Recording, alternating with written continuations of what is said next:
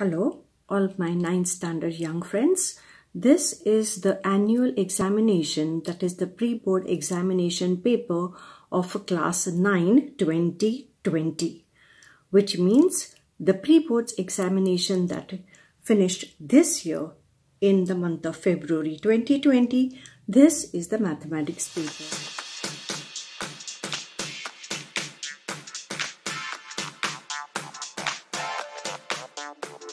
The paper is for 2.5 hours and also with first 15 minutes given to you to read thoroughly. And then we have two sections. We have section A, which is 40 marks. Section A has 4 questions, each 10 marks.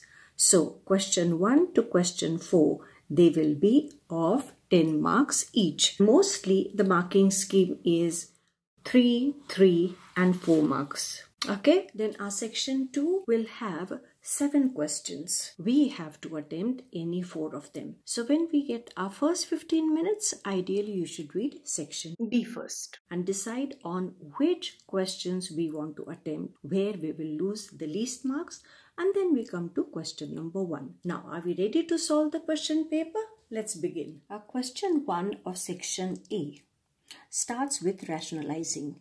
Can you see this 4 upon root 5 plus root 3? We have to simplify this and find the value of this fraction. And we have been given root 5 and root 3 values. So how we start with this? By rationalizing this fraction. So we have written the question down. Now we will write the fraction the way it is given. And because the denominator is of the form a plus b, we will rationalize it with the form a minus b, which means root 5 minus root 3, and the numerator also will be just the same. That will give us in the denominator root 5 whole square minus root 3 whole square, because we are using a plus b into a minus b equal to a square minus b square, and in the numerator we have that will now simplify it as 4 into root 5 minus root 3 upon root 5 whole square is 5, root 5 into root 5, minus root 3 whole square is root 3 into root 3, which is 3. That would give us 4 into root 5 minus root 3 upon 2. 2 1s and 2 2s will give us. Now just to save on space, I am going to make a column. In the exam, please continue to write one step below the other. But here, just to save on space, I will use the column. So it will now become 2 into bracket root 5 minus root 3. Now this apparently is the answer if they had not given us these values.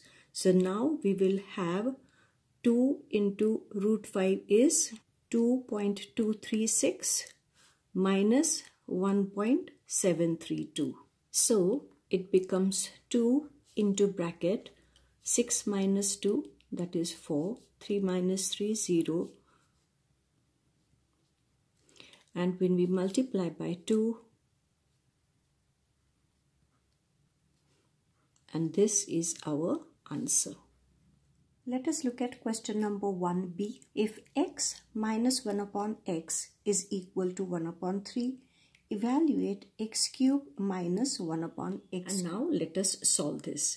We have been given x minus 1 upon x is equal to 1 upon 3, and we want x cube minus 1 upon x cube. So we will have to take the cube of both sides. So we use the formula for a minus b whole cube. A cube minus b cube minus 3ab into bracket a minus b. This is the formula for a minus b whole cube equal to. So this is our thinking step. We will use just this and we will now write our next step. Therefore, x cube minus 1 upon x cube minus 3 into x into 1 upon x into x minus 1 upon x, and that is 1 upon 3 whole cube. 1 cube is 1, 3 cube is 27. Now we have therefore x cube minus 1 upon x cube minus, it will be 3 into bracket x minus 1 upon x, which is 1 upon 3, and that is, so as you can see, we have this minus 1 transferred this side. You will have 1 plus 27 in the numerator. That gives us 28 upon 27, which is the answer, but we will write it actually as 1 and 1 upon 27. We convert it into a mixed fraction and we write it as our answer. Question 1c. In the given figure, ABC is the triangle, D is the midpoint of BC, AD produced 2E. Let us look at the diagram. AD is produced to E. Can you see that? AD is produced to E, and BM and CN are two perpendiculars dropped from B and C. Can you see that?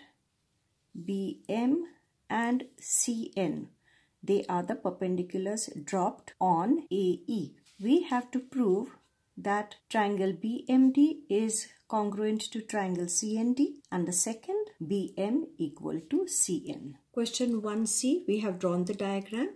We have BM perpendicular to AE and CN is perpendicular to AE, and we write what is given like so and what is to be proved, and then we will have the statements and the reasons columns. Statement number 1 saying D is midpoint of BC, which is given.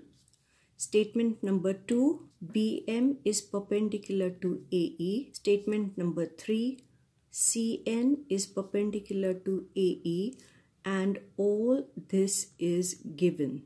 Statement number 4, we take BMD triangle, which I will show with the dot, and CND triangle, which will be shown with the tick mark here, and you will see that this is 90 and this is 90 in these two triangles, and then we will have these two angles which are vertically opposite, and D is the midpoint of BC, so this is equal to this. So it is your AAS, or you can write it as SAA.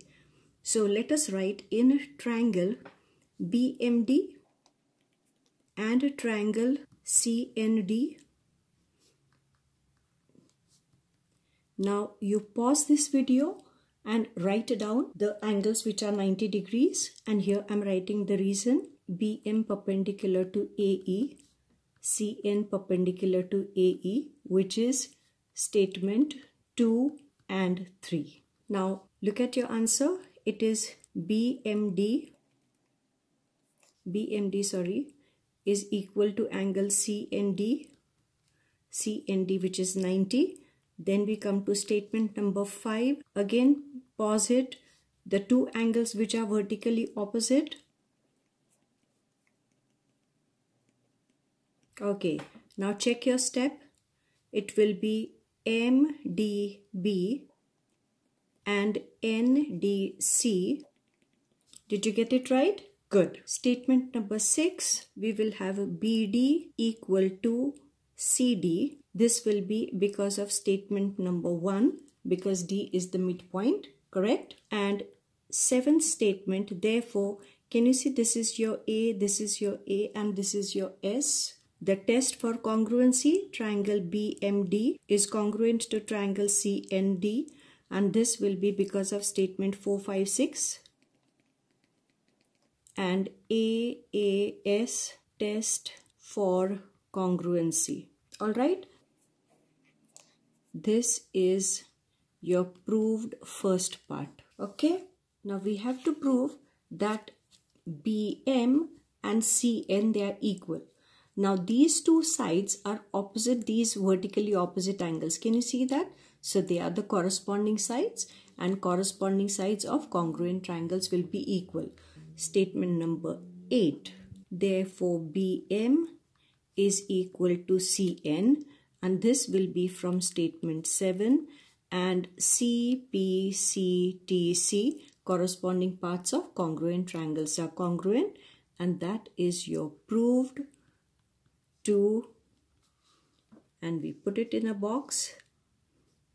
And so we have finished with question number 1. Question 2a says evaluate, and this is given. This is from chapter indices, and so we are going to just copy this and we are going to use the laws of exponents and we are going to solve this. We have minus 1 upon 4 bracket to the power minus 2 minus 3 into this we will write as 2 to the power 3 and that to the power 2/3 multiplied by 4 to the power 0 is 1 and plus it will be here 3 to the power 2, 16 is 4 to the power 2 and the whole bracket is to the power minus half. That is equal to, now we are going to make this negative power into positive by making a reciprocal of this, because x to the power minus m will be 1 upon x to the power m, right?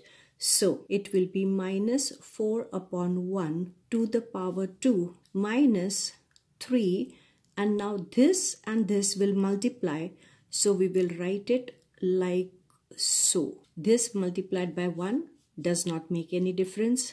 Here this is again negative power, so we'll make it as positive.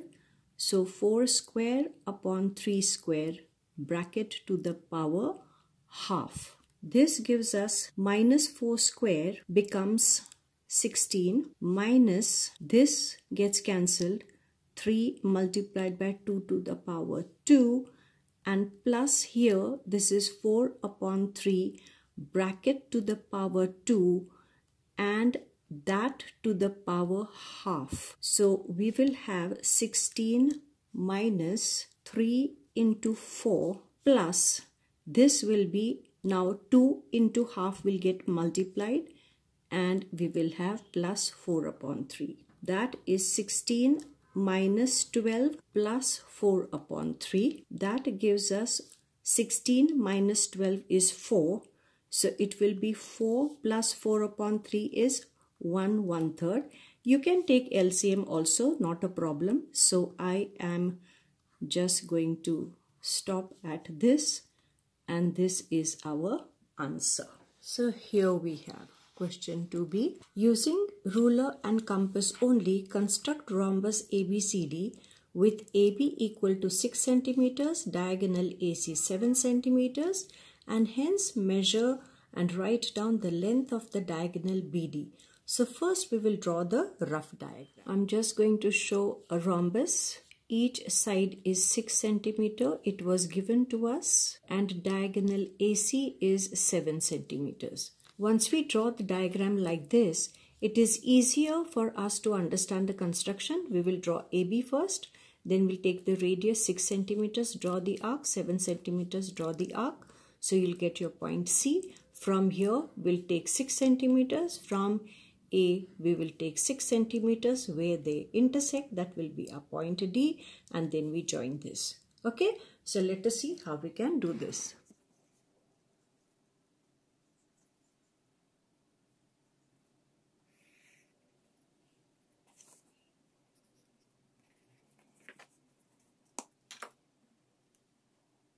That is your 6 centimeters. Now we will take the radius equal to, let's check this, is it 6?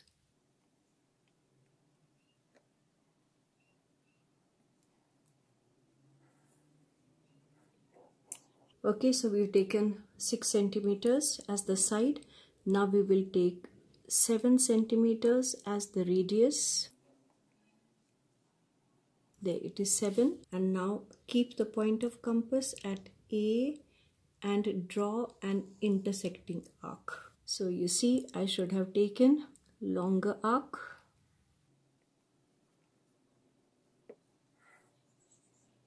So this is our point C. From C we need, this is 6 centimeters, yes. So from here 6 centimeters we draw the arc, and from A 6 centimeters we draw the intersecting arc. So we have this is point D. Now we will join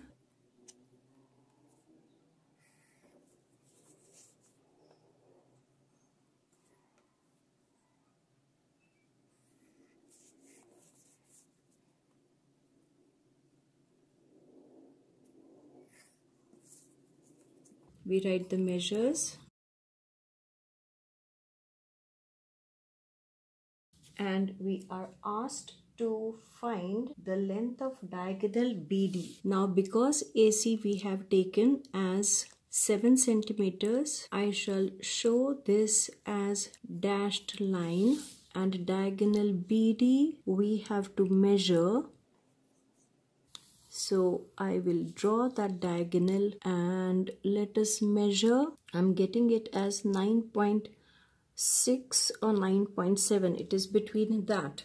So we will write it as 9.7 centimeter and we will say BD equal to 9.7 centimeter. Now your examiner will have to give you marks even if it is 9.6 that you have written, because it is between 9.7 and 9.6 for me.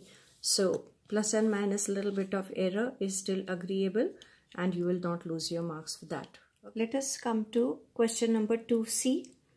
Mr. Ram borrows rupees 20,000 for 2 years compounded annually. The rate of interest for 2 successive years are 9% and 10% respectively. If he repays rupees 1,200 at the end of first year, 1,660 at the end of second year, find the amount outstanding at the beginning of the third year. So we've written the data here. The principal, that is the amount borrowed, is 20,000 times 2 years. R1, that is the rate for the first year, is 9%. R2 is 10% per annum. Amount repaid after 1 year is 1,200. Amount after second year repaid is 1,660, and we have to find out amount outstanding at the beginning of third year. So for something like this, I prefer to do P1, that is principal for the first year, that is rupees 20,000. Then your I1 is going to be 9%. So I will say I1 will be PRT upon 100, which is 20,000 multiplied by 9 into 9 to is 18. So we have the interest as 1,800. And so the amount after first year is rupees. Correct? Now we are going to have amount repaid after first year 1,200. So we will have amount outstanding we'll have to subtract this from here. Correct? Now this becomes the principal for the second year. So let us see how we do that. Your principal for the second year is rupees 20,600 and the interest for the second year will be, rate for the second year is 10%. Second year means time is 1. So the interest is 2060, and so we'll have the amount at the end of 2 years. The second year it's going to be like so, and now we will have amount repaid is going to be rupees 1660. So amount outstanding